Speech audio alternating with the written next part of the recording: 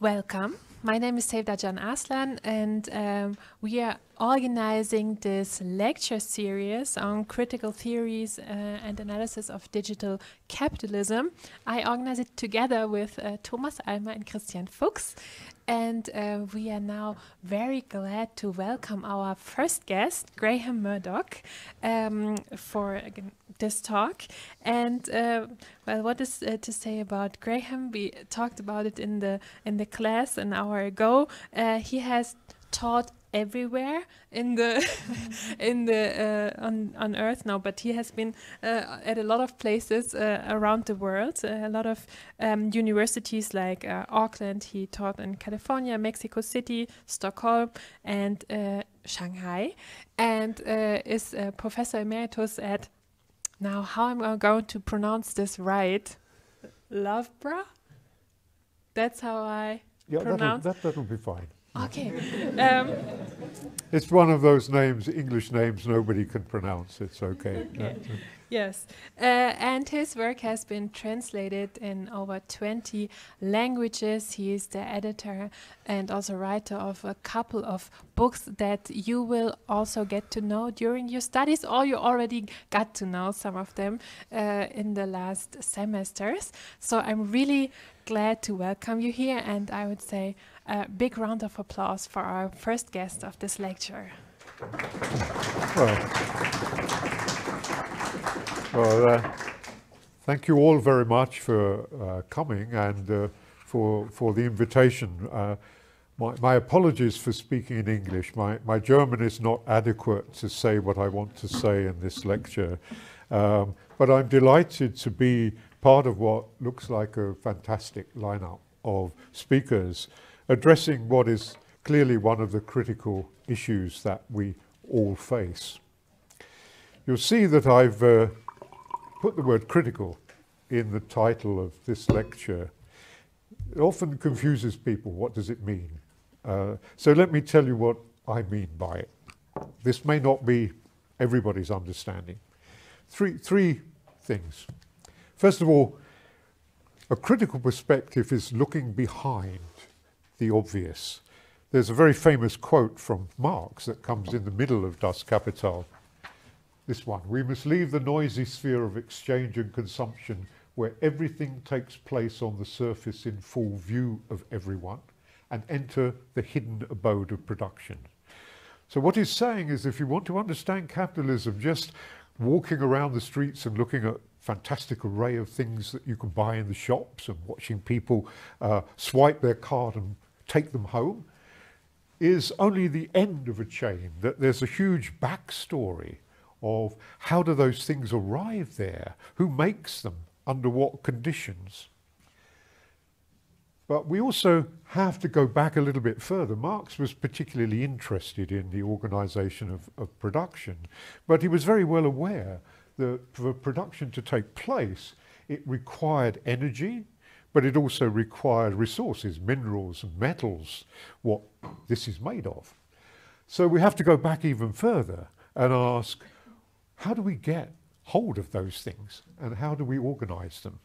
So the first point of critical inquiry is to go behind what is the obvious and to look at this backstory.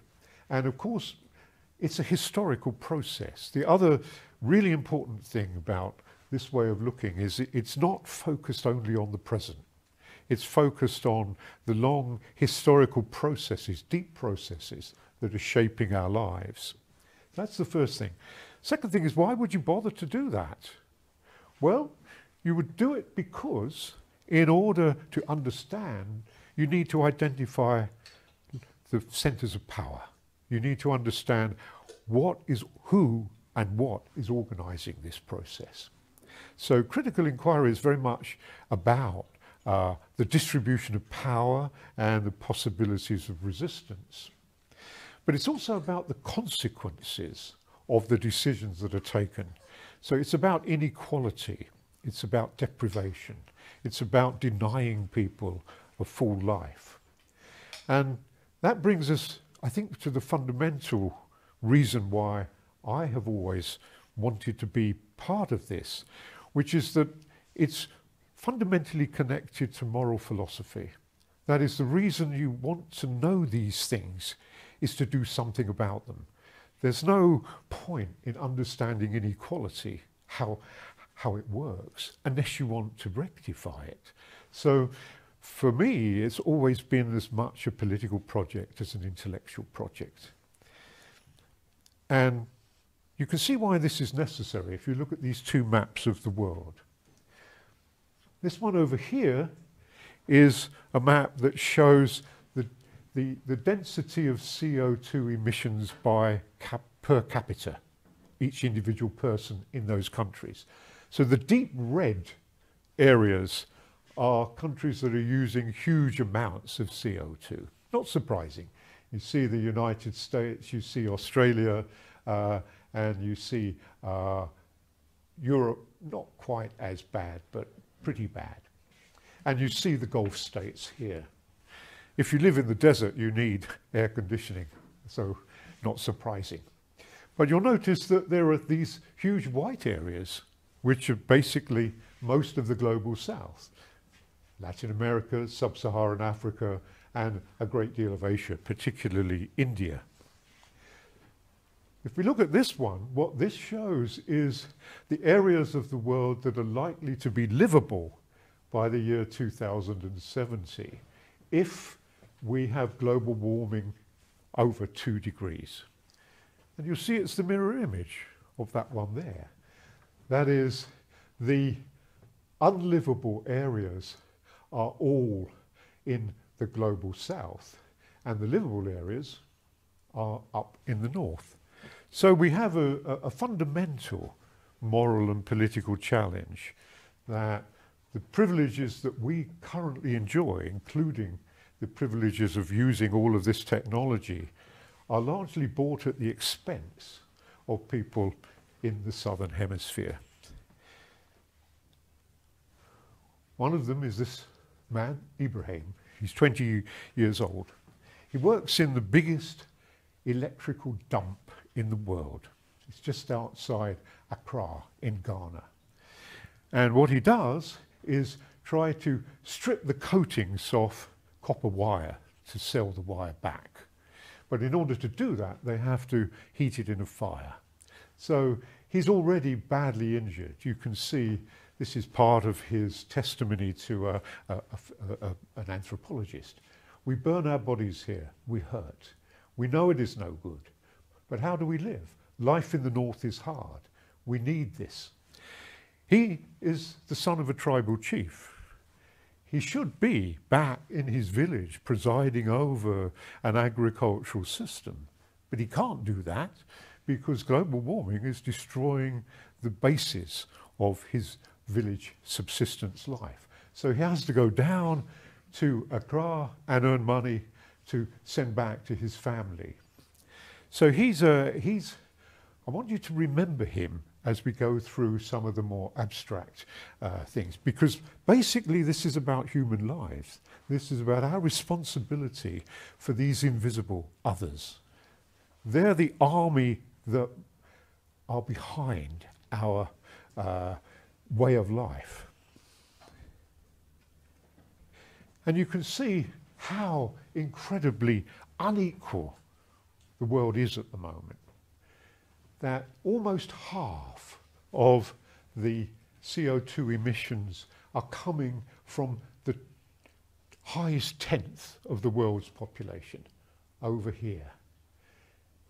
The bottom 10% are contributing less than 1%. It's a huge disparity, and it's actually an obscene inequality. And you can see that it also works within countries. You can compare countries, and China, for example, has started to be a major emitter. But if you look at these figures by decile, you see they all have the same pattern. That is, the richest are the greatest emitters and the poorest are the least. Almost exactly the same. So somewhere like India is emitting in toto much less than the United States and the European Union, but it's the same pattern. So it's the guys with the private jets and the yachts and all of that, they're manufacturing huge amounts of emissions. So what that tells us is that we're faced with a double challenge. And I found this diagram particularly useful. It comes from a very good feminist political economist, Kate Raworth.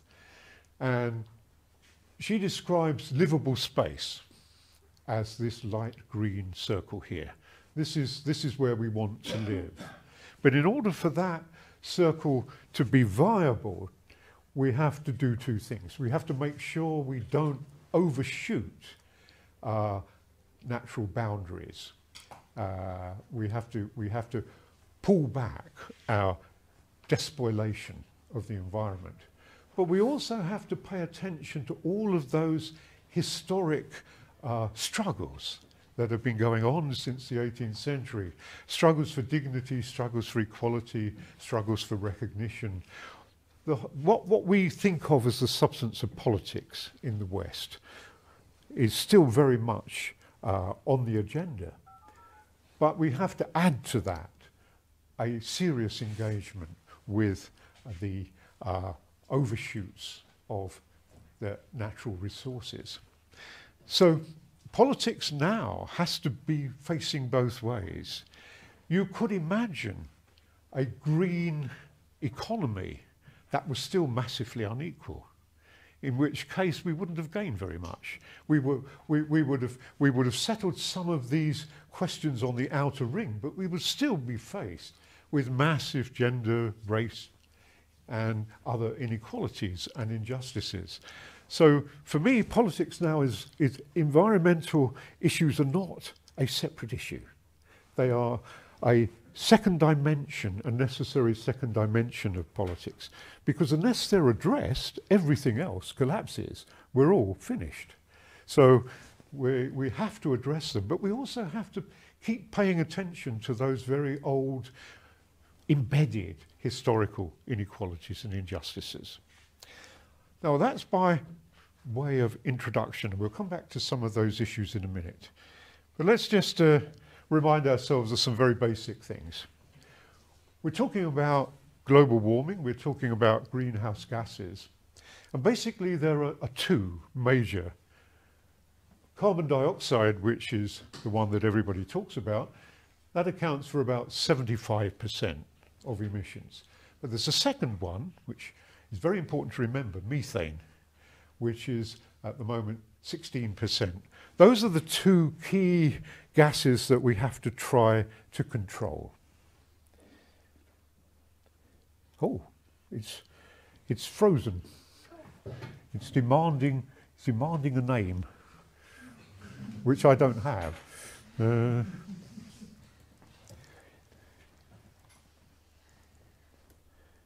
we go.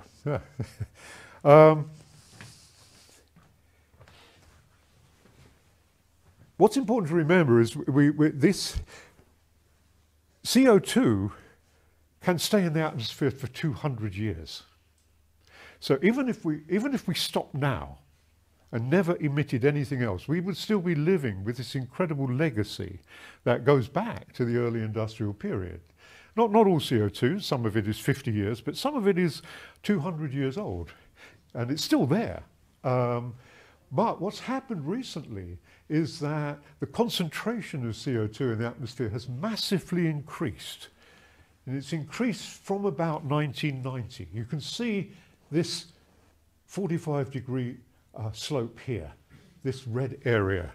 So yes, it's been accumulating, and it begins, as you know, with the rolling out of the steam engine and the burning of coal and so on in the early industrial period, and then, of course, the age of oil and petroleum. But something really chronic has happened since 1990. So we have to ask ourselves, what? Why has it shot up like that? Well, we can begin to think about some causes for that. The important thing to remember is that that period from about 1990 onwards coincides with the neoliberal counter-revolution in economics.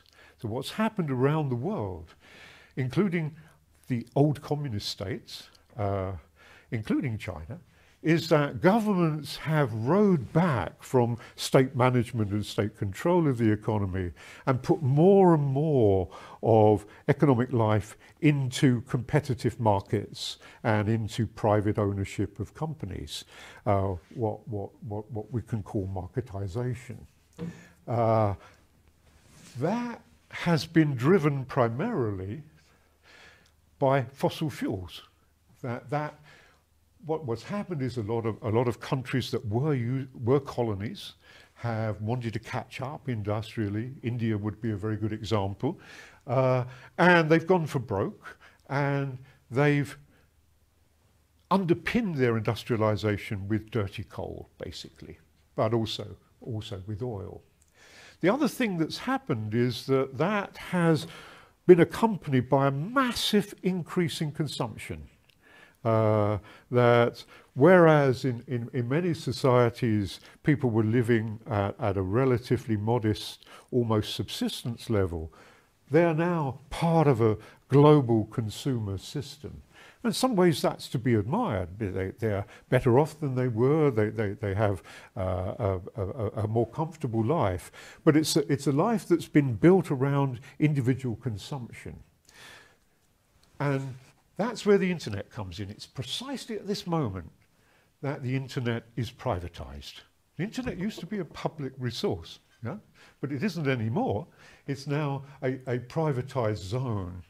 And the companies, as we'll come back to in a minute, the companies that have been able to take advantage of that in the United States have benefited from the almost total absence of regulation in the American system. So that there's been almost nothing to stop Zuckerberg and all the rest of them from accumulating incredible corporate power. We have the most concentrated corporate system the world has ever seen. Well, I'll come back and show you some statistics in a minute. So the internet, which became the network that connected everybody together, the core of our digital lives, has been sucked into this system of hyper-consumption and corporate control. Just to give you an idea, these are the figures for the increase in fossil fuels, and you can see from 1965 onwards, but particularly from here, shoots up. So we've actually managed to achieve a kind of a globalization of capitalism on the basis of hugely polluting energy sources. So you might say, well, what has digital media got to do with all of this? Well, two crucial things. First of all, digital media have become the primary platform for what I call hyper-consumption. I'll explain in a minute what that is. But they're also, and this comes back to the backstory, they're also assemblies of infrastructures, satellites, cables under the sea, telegraph poles, all kinds of physical installations, and all kinds of devices, cell phones, laptops, Game Boys, and so on.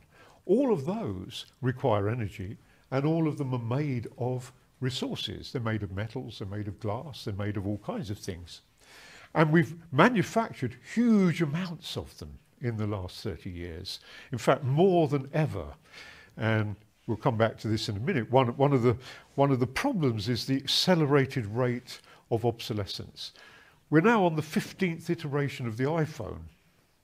So what happens to the other 14 iPhones? Well, they end up where Ibrahim is working in that huge dump, stripping the wires off for copper. We're throwing them away every 18 months. And that's, if you're of a certain generation, and most of you are, and I'm not, as you can see, I'm an old man, I can remember families like my family saving up for a radio. We saved up for a radio. And when we got it, it was very, very important and a great ceremony. It came in the house. It was a huge thing with a wooden cabinet. And if it broke down, there was a little guy in the village who had spare parts. He would come and mend it for you. People expected to buy one machine for their life, and if it went wrong, to be able to repair it. They certainly didn't think of having a different one every 3 years. That would be inconceivable. It would also inconceivable economically. So we've put ourselves in the situation of relying economically on a hyper-consumer system. Now, there's a lot to say about this, and we can come back to it if you like in questions. But what do I mean by it? Well, first of all, we've been encouraged to buy more and to throw things away more quickly. We're also now in a situation of being able to buy things 24 hours a day. The shop doesn't shut for Jeff Bezos. You can buy it whenever you like. There's been a massive, and this is a real kind of Achilles heel in the economy, a massive increase in credit. It's almost, you can buy things without having the money there ready. Again, that's quite recent. Credit was not part, for most ordinary people, credit wasn't possible. People didn't have credit. They certainly didn't have credit cards. The other thing that's happened is that we've moved to a cashless economy, so that, you know, if you buy something, you go into a shop and you have banknotes, and lots of shops won't take them anymore. You count them out, and it gives you time to reconsider. You think, that's rather a lot, actually, 15 euros, I'm not sure about that. And you might decide you don't buy the thing after all. But if you just swipe your phone, it doesn't even register, does it? I mean, it's not there, it's invisible. But the other thing, the other two things I want to stress is that we live in an advertising saturated culture. There's been a massive explosion of media, both what are called legacy media, unfortunate term, but let's talk about television. The last 30 years have seen around the world a massive ratcheting up of commercial television in countries that never had it before. India, for example. India used to have a single monopoly state television system, Doordarshan. And then in the early 90s, that was broken, and huge numbers of commercial operators came in, all of them saturated with advertising. But it's not advertising as we've understood it. It's not that you have an advertisement next to the newscast or next to the film. That the promotion is integrated into the cultural forms. Product placement would be an early form of that, where actors are paid to talk up products while they're, you know, fighting or doing whatever. It's gone way past that. So we live in a society that is absolutely saturated. The dominant voice is a voice of commerce. And what it tells us is something very specific. It tells you that to be a fully satisfied human being, you need to consume as much as possible. That people will not value you if you have few possessions. So we've been psychologically conditioned to think of ourselves as successful in terms of what we own, what we can show to people, what we display. And the cell phone, of course, has been fundamental. It's on 24/7, and what we mostly use it for is scanning the internet, social media, and then a little bit later, music and games. But all of those sites are saturated with advertising. And here we have the paperless, contactless cash. It's so easy to buy things now. There's no friction. In fact, it's called in the trade frictionless transactions. You don't have to do anything. You just have to swipe your phone around in the air. I want to take one consequence. There are many consequences of this, but let's take one, and that's food. Here's methane Methane stays in the atmosphere for a very short time relative to CO2, average of 12 years. But it's many times more potent in terms of its global warming effect. Some estimates it's up to 80 times more powerful. So one of the things we could do if we wanted to address global warming quickly is to drastically reduce the amount of methane. Addressing CO2 is more problematic because it stays in the atmosphere for longer. But methane we could do something about relatively quickly. So why is there so much methane about? Well, you'll see that the biggest chunk, this orange section here, is livestock farming, cattle.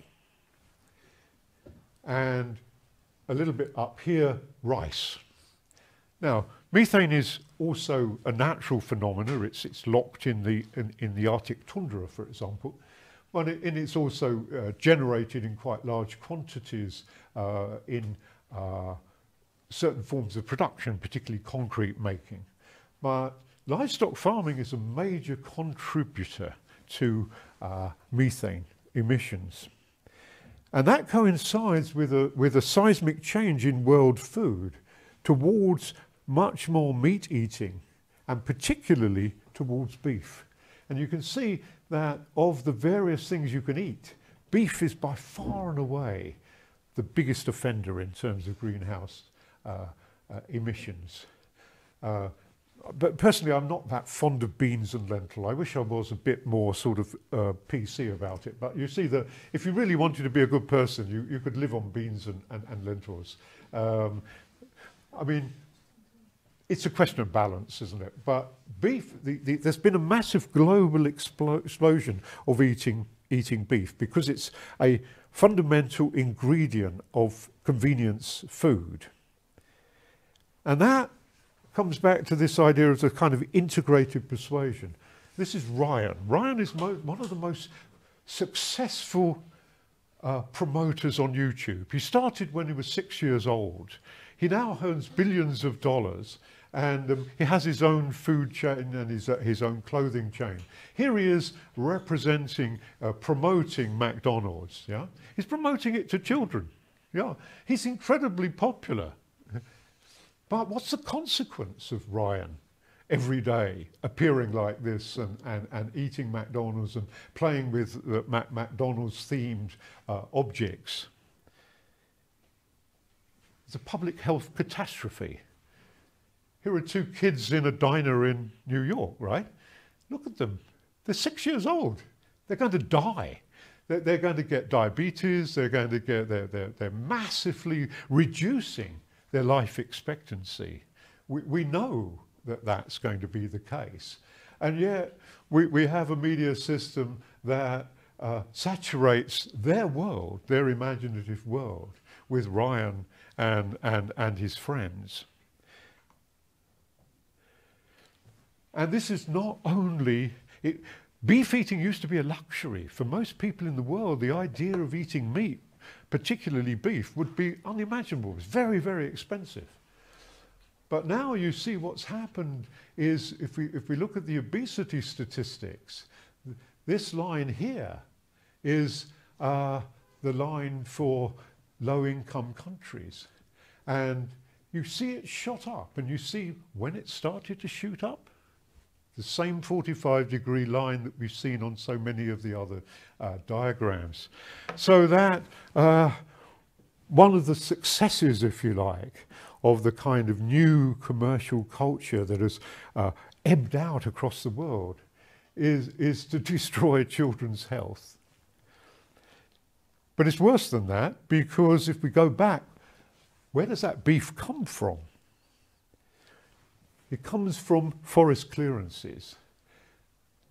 These are the figures for 2019. There's a football pitch-sized area of rainforest lost every 6 seconds in 2019. A lot of it was lost in the Amazon under Bolsonaro, because huge areas of the Amazon were cleared for cattle farming because it's much more profitable. Here's again, this is for 2020, in the Amazon, you saw rainforest disappearing. 17 times the size of New York City was lost between 2020 and 2021. That was Bolsonaro's legacy. What happens when you do that is not only that relationship to children's health, but it's two other important things. The Amazon now emits more CO2 than it sequesters. It used to be one of the places in the world's surface that would suck CO2 out of the atmosphere and store it. Now, at the moment, it's generating more CO2 than it collects. But it's also one of the primary reasons that we're getting an acceleration of pandemics. Most diseases in the world, 3/4, are zoonotic diseases. They're transmitted from animals to humans. And the last 3 corona outbreaks, SARS, MERS, and COVID, were all transmitted to animals via bats. So what happens when you clear forests is that you destroy the habitat of animals, particularly bats. They have to go somewhere. They migrate into areas which are more densely human habitation. They infect domestic and farm animals, and they pass on zoonotic diseases. So the price of a hamburger is very, very high. It's a price in health, it's a price in disease, but it's also a price in CO2. Let's look a little bit more at the other dimension, the other backstory, the idea of the material basis of communication. If we look at the history of communication since the industrial period, you see what I call the illusion of immateriality. Here you have a painting of a railway mail train. It's fairly clear that that's polluting. You can see the smoke's rising out of that, and here it's coming out of the engine. And people complained a lot at the time about railway trains and pollution. That was pretty obvious. So you put the mail onto the train, and it transported it between cities. It was a major advantage in terms of speed of communication. But it also coincided with the invention of the electric telegraph. And that appeared to be, to many people, appeared to be a magical system, because you couldn't see any physical reality to it.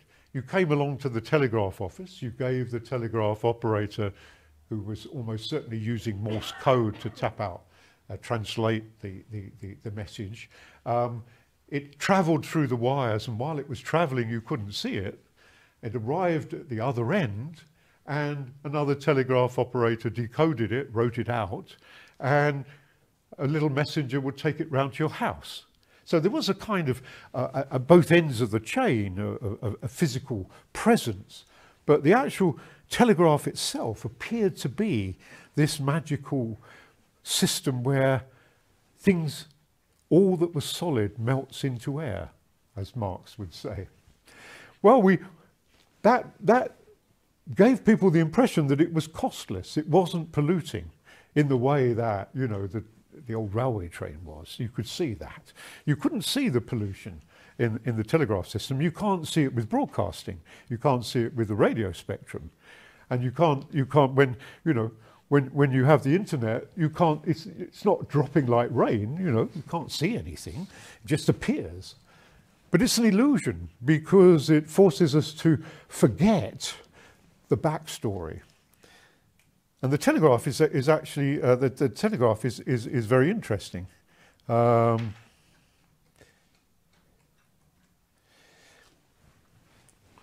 we'll come back in a minute to that. Let's take the iPhone. The important thing to remember about the iPhone, you are constantly exhorted. You are told you're a bad person if you keep charging your iPhone, you leave it on overnight, you're, destroying the world. Well, yeah, it's good not to waste energy, but the real truth, and this is Apple's own figures, 80% of the greenhouse emissions of a phone are already in the machine before you buy it. They're incurred in the process of producing the machine. But that history is not visible to you because it's far away. It's often people like Abraham. You never see them, but they're there, and without them you wouldn't have a mobile phone. So in order to address the problem of emissions, it's primarily a problem of corporate activity. And if we look, if we look at the different stages, you see it begins with extraction. It begins with minerals, and then you have a system of production and assembly, then of transportation, then of energy, then of replacement, and then of waste. That's the chain. We only really enter that story here, but the rest of it is invisible to us, but it's not without consequence. And the telegraph is a good example. The telegraph system, the global telegraph system, required cables to be laid under the oceans, both the Pacific and the Atlantic. It was a huge achievement to do that. But there's a problem. These are copper wires. Copper also has to be mined and processed. But copper wires corrode in salt water. So they had to find a substance that would protect the copper, insulate the copper from salt water. And a number of different substances were tried, but eventually they settled on this one, which is something called gutta percha. It's like rubber, it's a resin that you get from trees. But unfortunately, it wasn't very well distributed around the Earth's surface. Most of it was in Indonesia. And in order to get it, they had to destroy huge amounts of Indonesian forest, along with the life of the people that lived there. So that this is a classic case where part of the backstory of extraction of energy and metals and substances is a story of dispossession, what David Harvey calls accumulation through dispossession. Somebody has to be pushed out of the way in order to make space for what we want. And that process is still going on. This is the Carmichael mine in the middle of Queensland. It's supplying energy for Adani in India. Adani is one of the biggest corporations in India, and Adani is one of the closest intimates of Modi. Look at it. That is on historic Aboriginal land that was sacred to the people that lived there, because in Aboriginal cosmology, and this is an Aboriginal tie, that land was meaningful for their whole history of themselves and their sense of their relationship to the world. It's never going to be restored, is it? Look at that. And that's only part. The Carmichael mine is the biggest mine complex ever constructed in the world. And it's there to service Indian industrialization. So dispossession is still very much part of the living history that we have every day, and I can give you lots and lots of examples. There are also huge tensions, geopolitical tensions over command of strategic minerals. One of the most important is cobalt. Cobalt is at the moment absolutely fundamental to the batteries that go into so many digital appliances. Nearly half of the world's cobalt supplies are in the Congo, People's Republic of Congo. The Congo has been for a very long time an unstable area politically, but it's also an area which is notorious for child labour. A lot of the A lot of the mines now are these open mines that some of them have been abandoned by the big corporations, and they're worked primarily by children looking for what the residues are, because they're actually very, very valuable. So again, when we pick up our phone, those children's lives are somewhere inside it. They can't speak to us, but they're there. And then when you look at the process of production and assembly, that's a Foxconn factory, Taiwanese company operating in China, and this is an Amazon warehouse. Marx would have had no trouble recognizing these are as bad as the cotton factories that he foregrounds in Capital.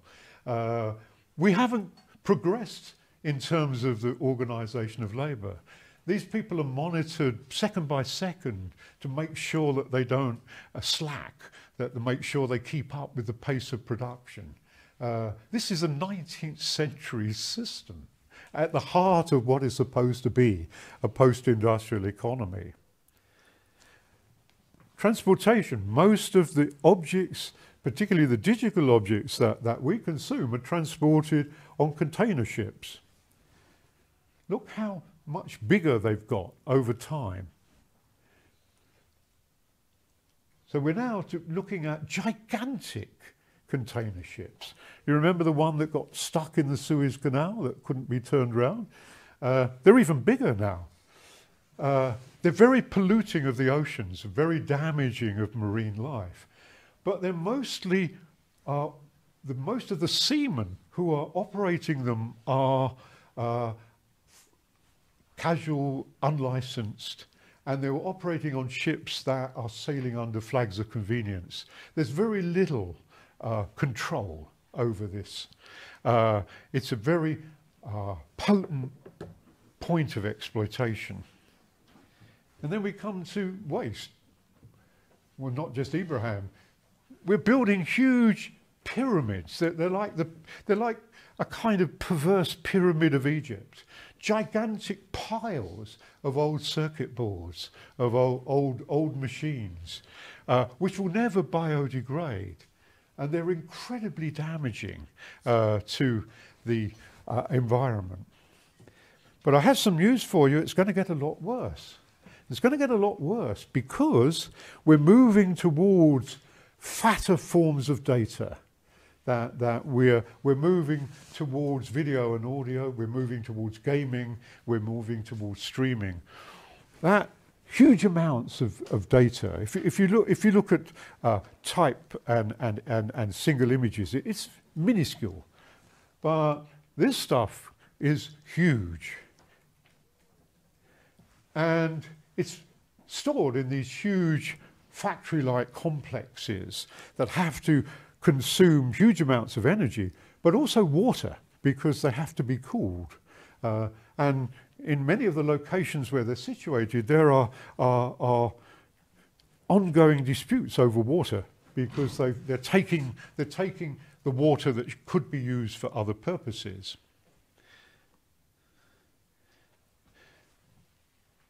Here's some very simple statistics. Some of these data centers are consuming more electricity than entire countries in the global south. So here are the data centers, yeah? They're consuming more than Egypt, Argentina, Colombia, and Nigeria. These are countries. Huh? These are the data centers of a handful of corporations. And if you look at the projections, these are the projections to 2030, which isn't that far away. These are projections for electricity demand. And you'll see that the biggest increases are going to be down here, the green area, which is data centers, and the blue, which is networks. Consumer devices are here. This is us. We're a spot on the landscape in this. The real business is not you. The real business is all of that that's being transmitted by corporations. Here's another statistic that might shock you. Californian gamers, here they are, 2021, they're consuming more electricity than many countries just to play the most elaborate game that you can buy. I find that utterly shocking. This is just one state in the United States, not even the whole of the United States. I mean, California's a very rich state, but look at that. You know, it's more than all of these countries: Senegal, Haiti, El Salvador, Kenya again. So that's the world that's the backstory. So we come to AI. There's a lot to say about that. But and the calculations are quite difficult to make at the moment. But here's one attempt, which is often quoted. This is a human life. This is the carbon footprint of one average human life on the globe. You see, it's 11. Down here, this is the amount of emissions that is generated by training something like ChatGPT. Yeah, you see that it's hugely different, and it's getting bigger and bigger because the more complex AI systems become, the more data they require. And who controls that system? Well, here we are. This is the latest figures. These are the 10 biggest companies in the world by market capitalization. Now, market capitalization isn't the only way you can measure the size of a company. What market capitalization is, it's the number of shares multiplied by their stock value on the stock exchange. So it's not actually measuring resources. It's not the value of the resources. It's actually the value of the shares. But there are only 2 companies in the top 10 which are not digital companies. One of them is the Saudi state oil company, not surprisingly. But the other one is Berkshire Hathaway, which is Warren Buffett's hedge fund. And what does Warren Buffett invest in? Half of Warren Buffett's current portfolio, 51%, is invested in Apple. So he's also part of this digital system. He's become very well known. He was one of the early funders for many of the now dominant digital companies like Facebook and Alphabet and so on. But he's a major figure in Alphabet. So what do you need for AI? And AI is going to be the dominant constellation in digital media in the coming years. Well, first of all, you need storage. You need somewhere to put all of that data, and that's where cloud markets come in. And we have a world system now that is dominated by 3 companies. Amazon Web Services, this one here, Azure, which is Microsoft, and the Google Cloud Platform, which is a subsidiary of Alphabet. So 3 companies actually control most of the data repositories that are being used to generate artificial intelligence.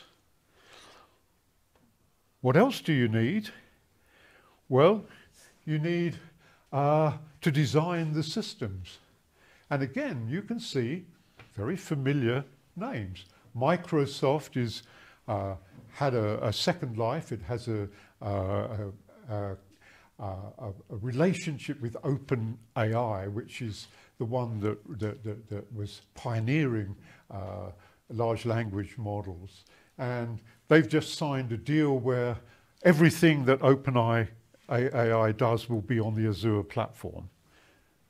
Alphabet has famously DeepMind, which was the AI system that played Go. Remember that they had a competition with that Asian board game, and DeepMind beat the world's best Go player. It's got much more elaborate since then. They also have something called Google Brain. Amazon is also very much. But there's a country called Anthropic, which is very important, but it's now dominated by both Alphabet and Amazon, who've invested in it. And this is a classic case. So what happens is you get these startups, and if they look as though they're going to be important, they simply get gobbled up by the big companies. You see that with Meta. That used to be Facebook. They bought Instagram because it was a threat. They buy up anything that looks like it's going to be a problem and incorporate it into it. So, and there's been nothing, up until recently, there are now some regulatory noises, but up until recently, there's been nothing to stop them.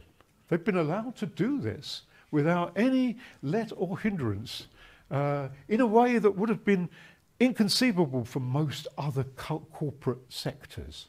They're also, IBM is still there. They have an old system called Watson.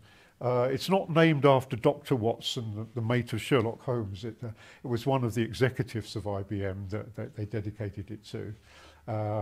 Meta, of course, want to have this three-dimensional world, and NVIDIA, which is one of the major companies down here, is also in the running. So basically what's happened is that the innovation that is taking place in the digital world is comprehensively commandeered by the same companies. They've been incredibly adept at moving into these areas and colonizing them. And what that means is that we are now in the situation of running to catch up. So you see, you know, the European Union is trying to discipline these companies, but it's already confronting a situation it had no part in designing. So we don't really have a public policy for digital media. What we have are corporate strategies which then force public agencies to respond to try to limit the damage. So they've managed to commandeer a very large chunk of our future. One of the ways I think about that is the idea of enclosure, that at the beginning of the industrial system, land was fenced off. Land that used to be available for public use was fenced off and became the property of private landlords who then charged people to use it. What I think we've seen since 1990 in the digital era is a massive ratcheting up of enclosure, where things that used to be public are now corporate. The internet is a good example. But you also see the corporate command of research and development. Universities are very much part of this, but not as autonomous research institutions. They're as research and development wings of the large corporations. So that as, particularly in my country, as public funding for universities has shrunk, universities have been forced to look elsewhere for money. And they've looked to the big corporations who are only too happy to fund research, but that research becomes their property.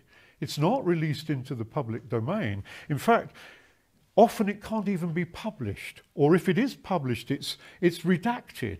So lots of the most important pieces of information are not accessible because it becomes intellectual property. So there's been a kind of a co-option of public research. But a lot of this, and go back to political economy a little while, a lot of this has been driven by the sea change in the organisation of the economy. We've seen an incredible reduction of the taxes on corporations and high wealth individuals.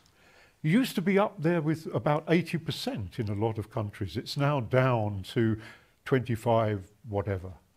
So not only have they been allowed to capture all sorts of resources, though they've been allowed to keep almost all of the money that they've made. So very little of it has gone back into the public purse. And then if you look at what happened in 2008 in the financial crisis, basically Western governments bailed the banks out, and they engaged in something which has a kind of mysterious title. It's called quantitative easing. What they did was basically print money, and the idea was that that money would go into the economy and people would spend it and it would regenerate. Most of that money actually went into corporate holdings. It didn't circulate generally.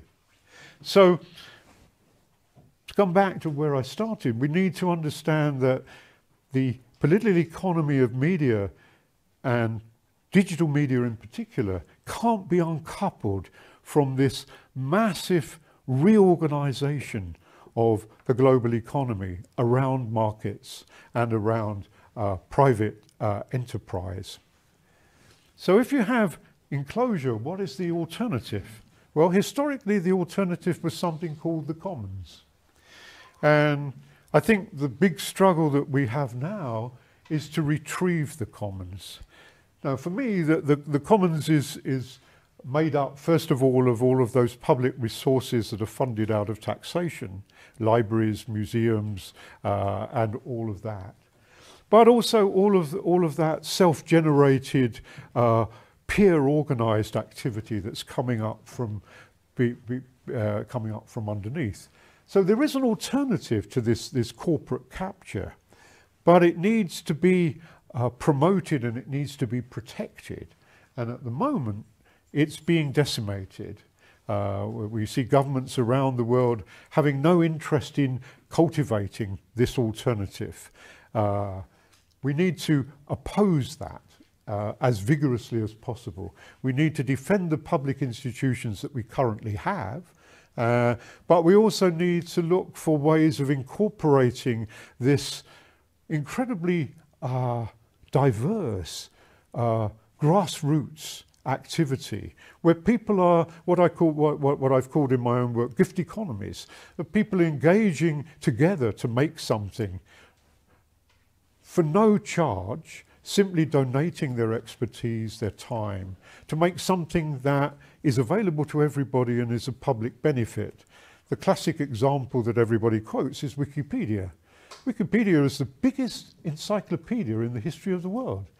It's been created entirely by voluntary donation. Nobody's ever been paid for writing anything for Wikipedia, and yet there it is. Okay, the quality is variable, but for the things that I know about, I would say there's some outstanding contributions to Wikipedia. And I know who've been writing them. They've been written by some of the best minds that we have. So it is possible to imagine something that is incredibly important but is not commercialized. But to come back finally to the issue that I raised, in the end, this is a fundamental question about what do we think a good society is? What kind of a society do we want? At the moment, the dominant discourse revolves around something called progress. Progress is measured by quantities of economic growth and accumulation. So if you look at the statistics, countries are ranked by how many telephones they have, how many cars they have, and so on. This is the system that has driven us to the brink of environmental destruction. We need to row back from that, and we need to think of a society as a good society, as a society that provides resources for everyone to thrive outside of the market. There will always be markets, and that's fine. There's no point in nationalizing the production of ties, for example. It was one of the problems the Soviet Union had, that they couldn't understand that fashion shoes, very sad. They did try to nationalize the production of shoes, and they would go around and do these big surveys, ask people, what kind of shoe do you want? And they go, oh, we want one with really big heels. So they gear up all the factories to make them, and by the time they made them, people wanted something else. They go, oh, I don't want that. So there are some things that is pointless to take out of the market, but there are some things that it's pointless to put into the market. Health, education, and a great deal of information. These are building blocks for a good life, both at an individual level and also at a collective level. And if we let them go, then we're in deep, deep trouble. And the struggle is not only to defend them, but to promote them in a way that is environmentally sustainable. Because if it's not, everything else is pointless. Okay, I'll stop there and open it up for questions.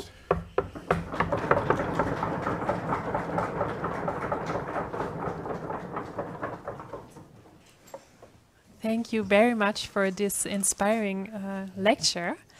In the class we have before this lecture, we are always discussing the texts of the people who come here for the lecture with the students, and then the students try to find questions according to the, or relating to the text that we read with them. And you gave us one of your manuscripts, and now I want to ask our students to ask the questions that we found in class today. Can you squeeze? Yeah.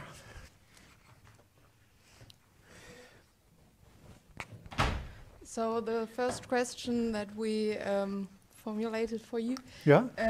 is, it seems like your text was focused mainly on Western markets, but you also have a lot of experience with teaching and research in non-Western countries.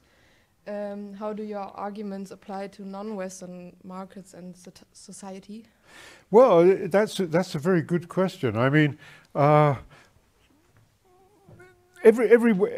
can't. As I say, the only exception would be North Korea, which I've never visited. But everywhere else, there's been this. You have to remember that a number of countries were, for example, military dictatorships. So South Korea would be a very good example. Yes. So you know they spent the first few decades of independence under military rule, and that was extremely directive and very authoritarian.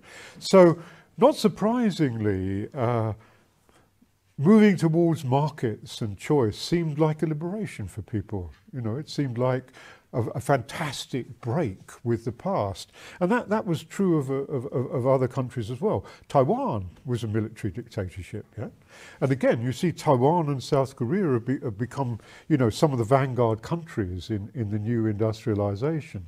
But there's a cost to that, which people are now beginning to understand. That basically what happens is that you hollow out the society, you individualize the society, and I think that's what people are beginning to understand now. That the cost of that is to break a lot of the old bonds that held people together, and cast them out in a very kind of exposed way into competitive markets, and that takes a human cost. It takes a cost in health, but also in mental health. So you see suicide rates rising in somewhere like South Korea, because people are under so much pressure to make it in that society, and their support systems are being taken away. China's another very interesting example. Under the old system, which had many flaws, but it had one good thing, that if you were a worker, you belonged to something called a work unit. Let's say you worked in a factory, and your work unit guaranteed you a pension, it guaranteed you a nursery school for your children, it guaranteed you accommodation. It wasn't fantastic quality, but it was available to everybody, and it was your entitlement. What the reforms in China have done is to marketize the society. So it has some of the highest real estate prices anywhere in the world. I mean, Shanghai is more expensive than New York. Education is now privatized. Healthcare is privatized. So people realized that in order that having given up that old kind of centrally directed system was replaced by a system that had its own savage kind of ways of dividing people. And so there's a lot of unhappiness, a lot of discontent, and incredible inequality. The gap between the richest and the poorest in China is one of the largest in the world, more than in the United States. And that's happened very quickly.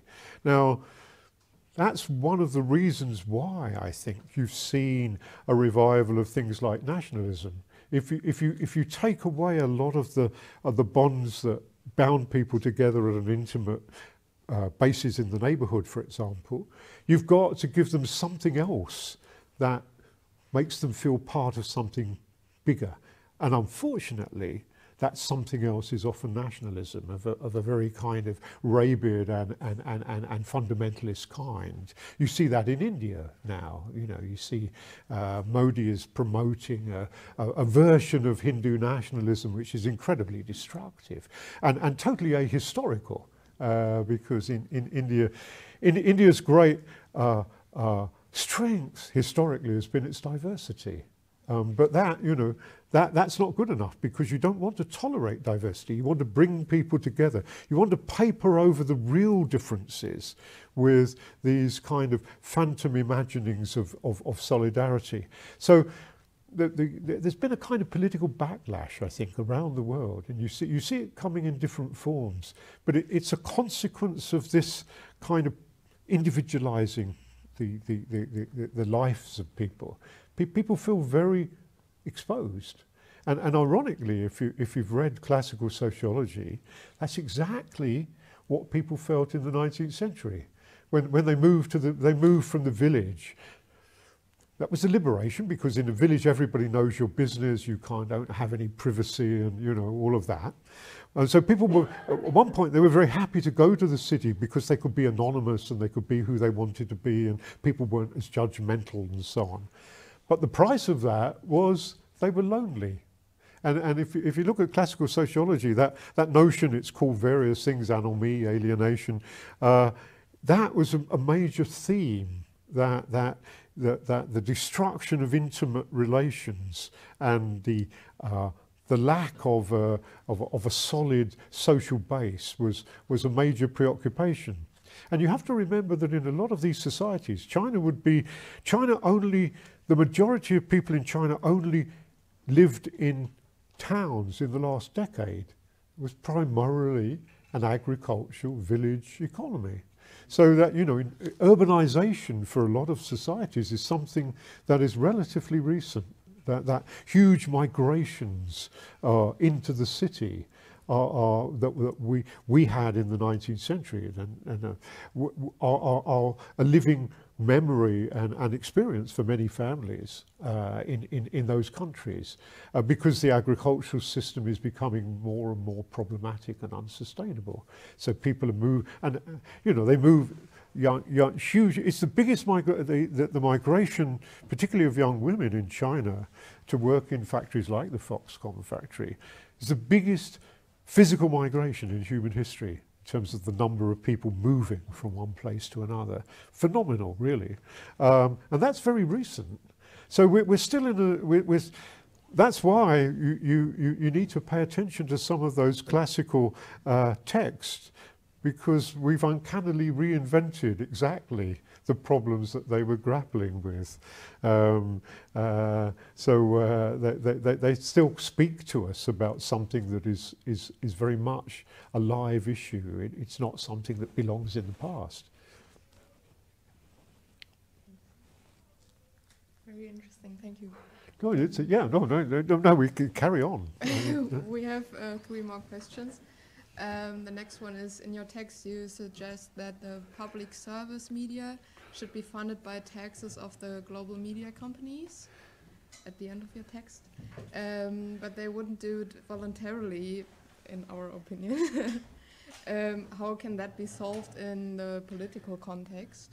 Well, that's also a very good question. I mean, what we think of as public service media were part of a broader a movement that begins really at the beginning of the 20th century, but particularly after World War One, where there was an attempt to create new forms of publicness in the city.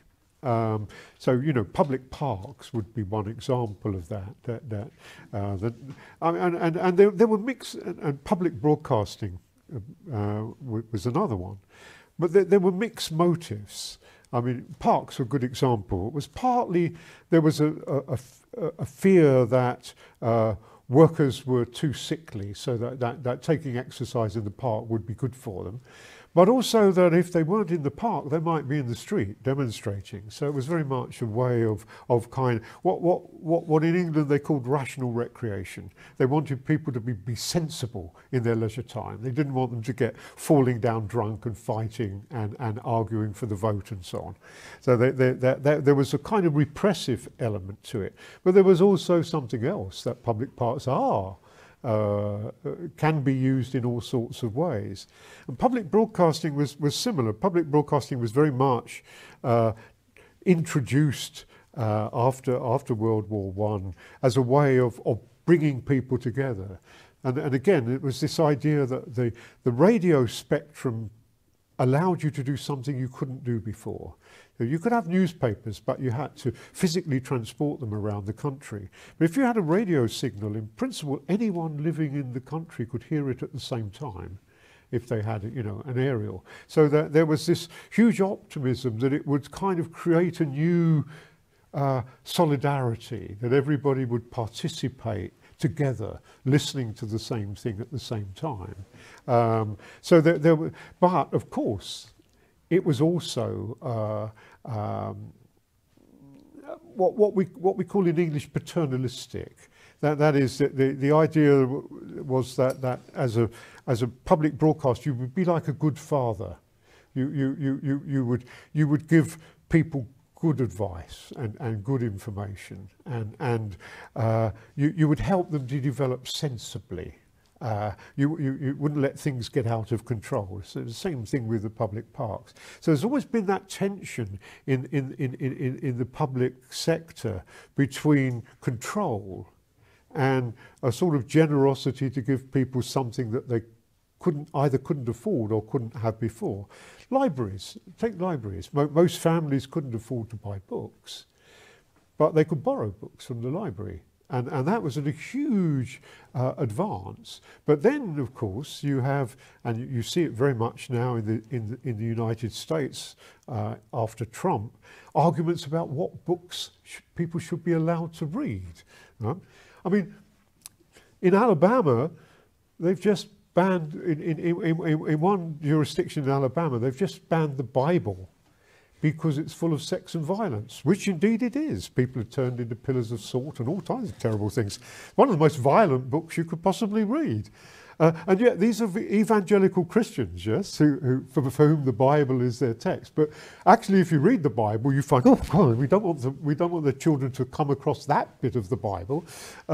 So that libraries have become a battleground now over what can be read and who can be allowed to see it and so on. So you've always got that tension in the public sector.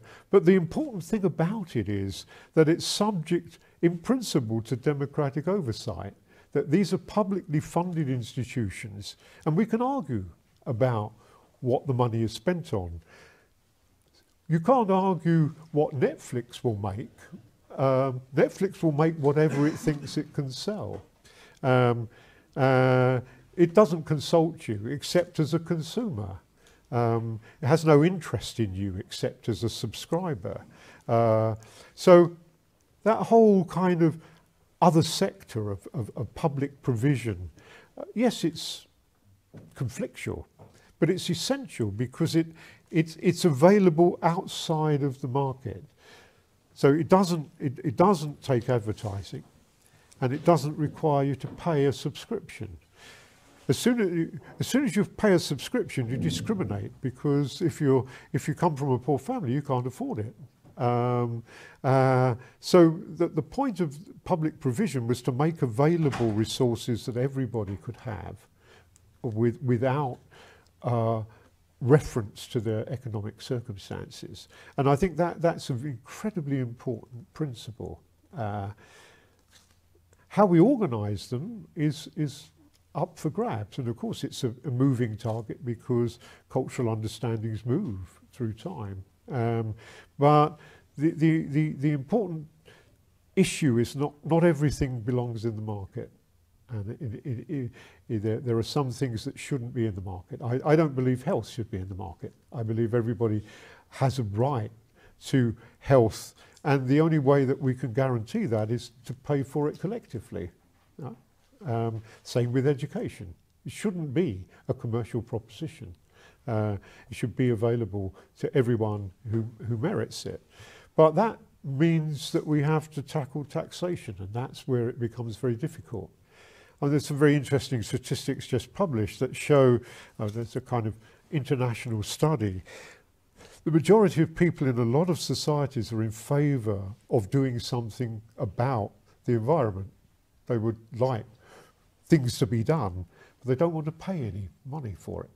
Now that's a problem, because taxation is the lever. Well, we could maybe get around that by saying, well, we ought to tax the corporations more than individuals. So we always think of taxation as personal taxation, but there are all sorts of other taxes. So we have to have an argument about what these corporations owe. Look at what's happened with artificial intelligence, a very good example. Those systems have been built by hoovering up everything that's on the internet. Well, a lot of that is the work of artists and writers who are not being paid. So they're stolen, and people are now protesting about that. They've stolen that work and incorporated it into their systems without any consultation of the people who wrote it or originated it, and no payment. So it's a form of theft. It's a form of grand theft, actually.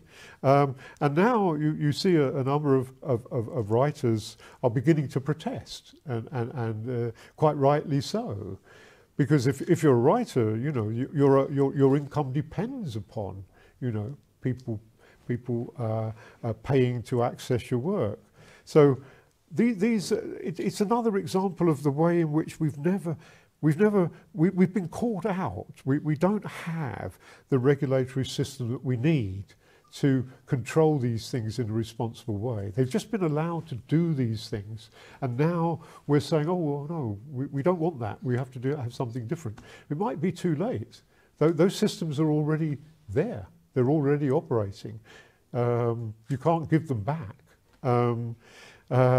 So I think we've already, whatever controls are imposed are going to be one step behind.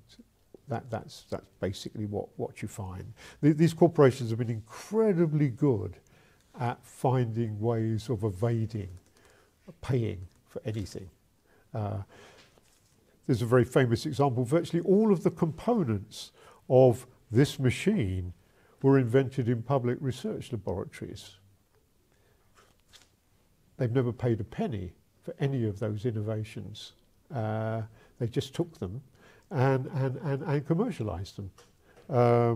So your resources have been basically stolen. And now, of course, they're protected by a wall of intellectual property. So companies like Apple defend their intellectual property vigorously. They even, go to ridiculous lengths. They prosecute street vendors in Thailand who have an Apple logo on their stall in the street as a violation of their patent. Crazy. I mean, they must have a team of people who scour the world for these violations. I mean, many of them are ridiculously, I mean, this guy is selling, you know, he's selling sandwiches. I mean, he's not going to be a big threat, right? He just has a little apple on his, but you know, that's the lengths to which they will go. So it's massively asymmetric. You may not know, but there was a famous court case because the Beatles company was called Apple. Yes, and so there was a long-running dispute about whether Apple should pay the Beatles for having used an apple as their logo. But it was decided that the apples were sufficiently different not to be confused. So that was all right then. We have just a couple of minutes left now, but we have one more question from the students. Maybe the answers could get a bit shorter now in the end. And then I would like to get some questions, or maybe one question from the audience, because yeah, we have about 10 minutes left. So maybe one more question from the students, and then all of the audience can respond to the lecture. Yes. Okay. You also, or we talked about the impact of the global media companies like Facebook and Google. And I guess many of us would say that there's kind of a social pressure to use these technologies and services. And is there a personal, individual solution for that? Or, and if yes, what would your suggestion be or your solution? Well, yes. Again, that's a very good question. I mean, there's something called network effects. So if you take Facebook, one of the reasons that Facebook was successful is because more people are on Facebook. Yeah. So if you're deciding, you don't want to be on a system that has very few people on it. So the more people that join a system, the better it is for them, because you're more likely to want to use it. But we need to find. My own view is that there are certain fundamental services that digital media can provide. Let's say search. Yes, it's very useful to be able to, you know, Google things. Yes. The problem with Google, of course, is it's utterly corrupt. So that, you know, the ranking of sites on Google is not determined by how valuable they are in terms of their information. It's determined by a completely different set of criteria. And you often have to look down to page 5 to find something that's really useful. So we need to begin to design alternatives. We need to, search would be a very good example of that, that we need a search engine that does that ranks information by its veracity and its value. So imagine you suspected you might have cancer, yeah? You're really very worried. You want to find out, like, what are the symptoms, what can I do? If you use Google, you'll get all kinds of commercial stuff from the big pharmacy companies. There is very good information around, but it's not going to be right at the top of Google's search. It should be, because otherwise you're being misled and you're being given all sorts of information that's not helpful. So we need to think about having a public presence in these key areas. Social media would be another example. I mean, I really resent, I mean, I do use Facebook, and you're welcome to find me on Facebook, but I have to wade through this interminable number of advertisements, you know, every day for things that I really don't care about and are never going to buy. I mean, and of course they track you. So because I teach sometimes in China, I regularly get advertisements for real estate in Beijing. You know, do you want to buy a flat? You know, no, I don't. But I have to kind of wade through all this to get, and I think that my own sense of talking to people is people are reaching a limit now. They've had enough of this. It's actually not a pleasure anymore. So I think there's an opening for something that would be just a very basic way of being in contact with people. But we have to, there are people capable of designing these systems, and I think we need to promote them and say, look, you don't have to have all of this advertising and promotion. We could just have the early versions were like that. You know, you're too young to remember, but the history of the internet is a really tragic history, because it was originally designed by enthusiasts who were they had a kind of utopian view of what was possible. They wanted to build this, network of relationships, and they did wonderful things, and all for free. Yeah, without any kind of advertising. And then suddenly all of that was laid to waste by the big corps that came in and colonized those spaces.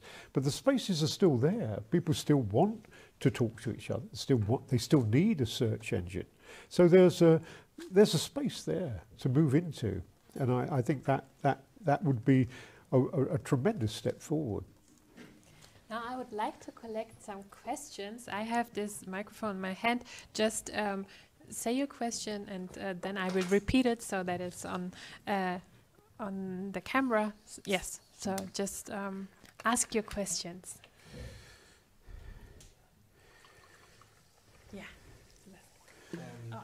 Yeah. It's easier probably, because it's probably not going to be like a quick question that you can easily repeat. So, but we have 5 minutes left. I know. I'm trying to make it shorter. Just in the very beginning, you showed this graphic saying that most of the CO2 emissions are from the consumption, not like general consumption, but especially the rich, right? And so like the richer you are, the more you consume, the more CO2 your consumption emits. But then it kind of felt like the examples you gave were more like about like mass consumptions. So more like where you would kind of might argue, the problem is that the poor now get access to stuff that really they shouldn't have. Like they're eating too much meat, they're going too much to McDonald's. Now like the poor also have like this access to technology, where back in the like we like it was like a major like we could afford the radio at some point, but and now like everybody has a radio and iPhone and these kind of things. So I'm just kind of wondering, it stuck in my head, like where it's like where would it mean to in your terms to critique the consumption of the rich, and kind of like to focus on the rich as a problem? Yeah, well, We're just collecting some more questions. Yeah. I think there might be some in the room. Christian? Oh, this is... I think I'm also not expecting an answer now, Graham. Very interesting talk. Thank you. We can then continue discussing at dinner, I think. I think the interesting question is really the alternatives, and you pointed out, well, we need a good life and a good society, and the question is what options there are actually then. And then I think there are the so-called accelerationists who say we need a fully automated luxury communism, but the question is, can that be environmentally sustainable, or is it then a socialist society that also depletes and destroys nature? So maybe that is something to avoid. But on the other hand, if the perspective is an environmentally friendly, digitally detoxed socialism where we have all live in global poverty and no longer use any technologies, but everything is perfectly environmentally sustainable, maybe that's also something to avoid. So I wondered then how the good digital or non-digital socialist society can be socially and environmentally sustainable at the same time, and how that framework would look like. Well, yeah. I'm thinking maybe these two questions are enough for the next minute. Well, yeah, I mean, well, that is the billion-dollar question, I think, that everybody is struggling with. But to come back, I mean, Yes, I could have pursued the argument about the rich in a lot more detail. But one very obvious example is transportation, yes? You see that the size of cars has actually exploded. You see these gigantic off-road vehicles. The only off-road that they're going to use them for is to drive into the car park of the supermarket. You really don't need that, you know, those incredibly destructive. So what's the alternative? The alternative is cheap public transport. And you see experiments with that going on now. And we don't need to indulge the rich to buy gigantic gas-guzzling cars. And their privilege in doing that is destroying the environment at a rapid rate. But if we had sustainable public transport, my city has just taken back control of the buses and they're all electric. Now that's a good step forward. Yeah? They're available cheaply for everybody. And you know, it's a small thing, but they're now absolutely crowded with people who can't afford to buy a car, but also couldn't afford to go into town either. So it has all sorts of benefits. So we need to think of public provision in key areas, and that will require taking away some things that people have. But I'm not going to cry over the disappearance of gas-guzzling cars. Or I have a Prime Minister who's now in trouble because he travels between cities 100 miles apart in a helicopter or a jet plane. There's a train that goes between these cities. It takes less than an hour. But no, he can't go on the train. He has to go in an executive jet. Now that's obscene, isn't it? You know, so you know, I think you know he deserves to be punished. So yes, we have choices as a society. We have choices, and we've made a huge fetish of individual choice. People should be allowed to spend their money on whatever they want. No, not if it's socially damaging. So one of the key British philosophers of the 19th century is a man called John Stuart Mill. And Mill is remembered for defending freedom. But he adds a very important proviso. He says you should be allowed to do what you want as long as it does not damage other people. So smoking would be a very good example of that, yes? Passive smoking damages people.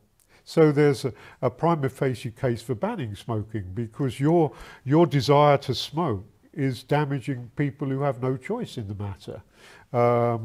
So that's a good principle. So it's not that you want to take people's choices away, but you have to add that proviso that if the damage outweighs the advantage, social damage outweighs the advantage to you, then there's a reason to stop them. And I think, you know, large gas-guzzling cars are a very good example. But to come back to Christian's point, we do actually face other problems. Let's suppose we made all cars electric so that they would no longer be emitting damaging emissions. We would still have, we might end up with this, and if Elon Musk is able to produce a driverless car that is reliable, people who had never driven a car might decide to buy one and say, that's great, oh, well, I have one of those. So we would still have cities that were organised around the car, yes? Although the cars themselves would be not polluting, we would still have an urban environment which was oriented around the car, because cars would be, people wouldn't feel bad anymore about having a car. They'd say, oh, you know, I'm not doing any harm at all. So do we really, so you have to think one step ahead. Do we really want cities that are still designed primarily around the car? Or do we want cities that have different priorities? So that's why environment. That's to go back to what I was arguing at the beginning. That's why environmental issues are not. You can't put them in a box. They're part of a whole. What they ripple out into all sorts of other questions, and I think the question of what kind of a city do you want is one of those questions. I would much prefer a city that was safer for pedestrians and cyclists and had fewer cars. But I can see that the electrification of transport may end up actually intensifying the car saturation in cities, which would be not, I think, a good outcome.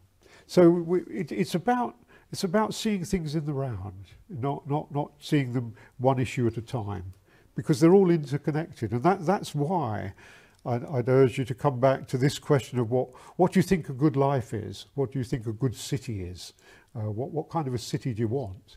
It's not just about pollution; it's about all sorts of other things as well, and they all have to be. That's what politics is. It's about trade-offs. It's about balancing one thing against another. That's why we have it. Hopefully.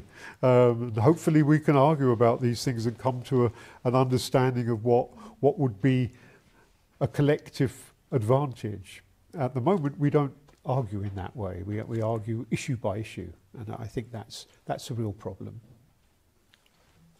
Okay, great. Thanks a lot. My pleasure.